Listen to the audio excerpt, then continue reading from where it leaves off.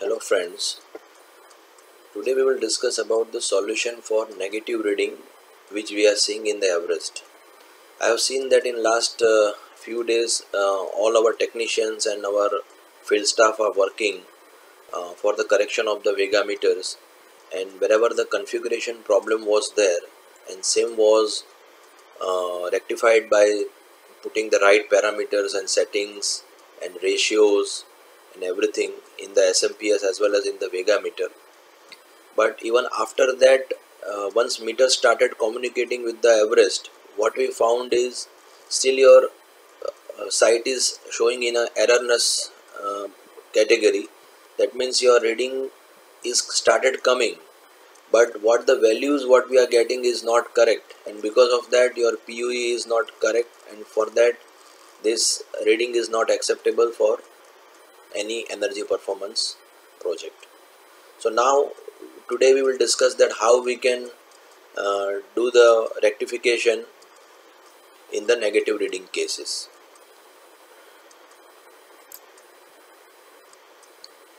So if you see, this is a drawing. This is a power wiring diagram of the Vega meter, which is a backside view. This drawing is given in the Vega meter manual also. You can see this is a Vega meter manual which I have already forwarded. So if you see here that this is your 1, 2, 3 and 4. This 1, 2, 3, 4 is your voltage sensing, which you are directly tapping from the bus bar through MCB. And after that this is your 11, 12, 13, 14, 15, 16 and 17 and 18. So this is your CT's connection which is coming, CT secondary. There are 3 CTs we have installed, so these 3 CTs are there in our AG2 case. And if you see this 9 and 10, which is our RS4 and 5 terminal. So all you know very well, and you have done your job and your meter is started communicating. But if your value is coming negative, in that case what you have to do is, if you see this connection 19 and 20, this 19 and 20 is the auxiliary supply of this meter. So even if this auxiliary supply is given, but if this meter is not working because this auxiliary supply is switch off, in that condition your whatever your kWh value is there, it will not go to SMPS when we download the reading from Everest or Zebix. So in that case your any reading of particular day may go in negative. And every day what we are doing is a difference. We are taking difference of previous day and today, and we are checking the consumption of grid and DG. So if any of your reading is 0, then either your difference will be huge or your difference will be in negative.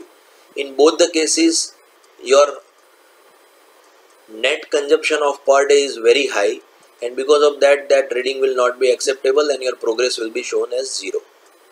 Just to remove this problem, what you have to do is this 19 and 20 which is a 230 volt supply, that you have to derive from the outgoing of the EMF panel in the LT side.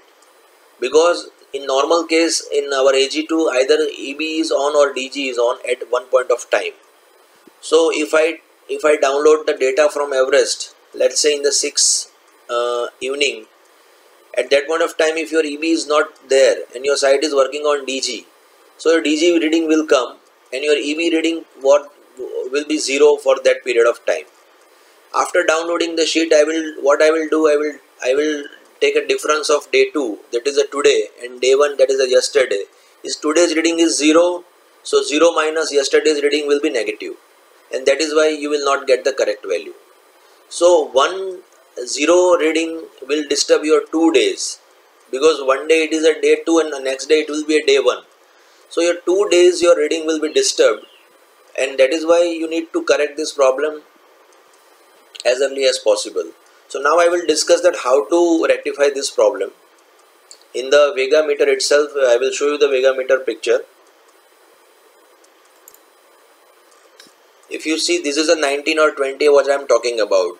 this 19 and 20 which is connected at this side, which is a 230 volt supply what we have taken as per the circuit. But now we have to take this 230 volt either from any power board which is there in your facility, like any 230 volt socket is available, you can directly tap this supply from there, or you have to take this supply at the outgoing side of the LT panel, because in output of the LT panel, if EB is there, then EB power will be there, and if DG is there, DG power will be there.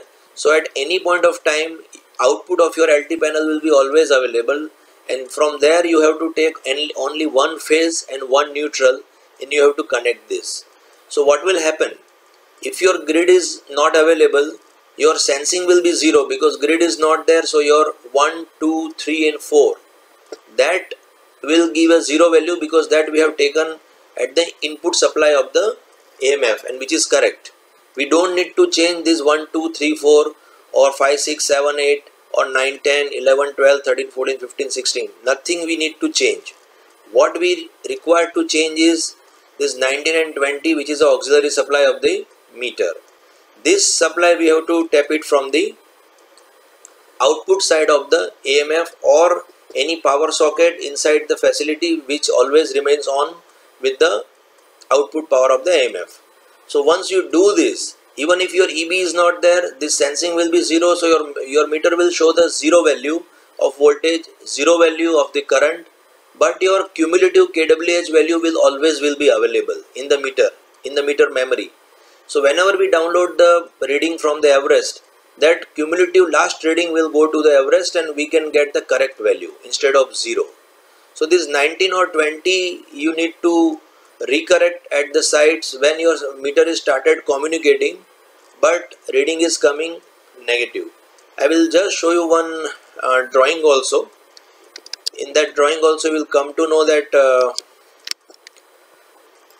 what I am talking about. This is a Bharat Make ACDB type A panel. This drawing I am just showing you for the example point of view, but this is applicable for all type of LT panels in old AG2.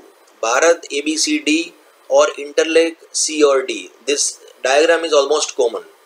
If you see, this is a diagram where this 19 and 20, this 19 and 20, where they have taken from, they have taken parallelly from the voltage supply sensing.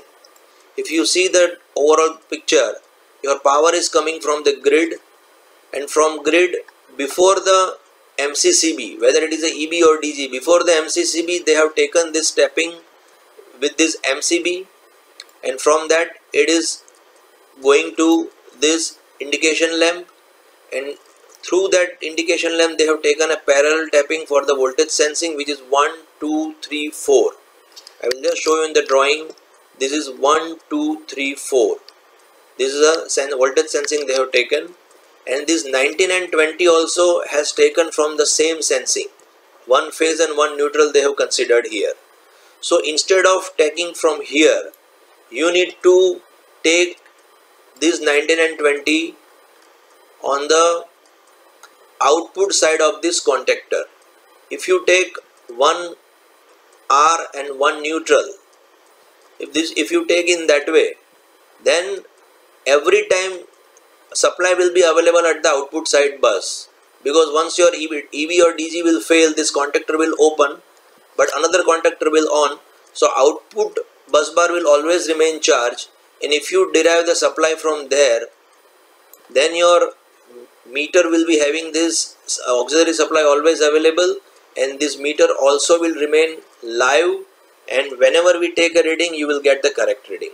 So this is the one solution which you need to implement at your site.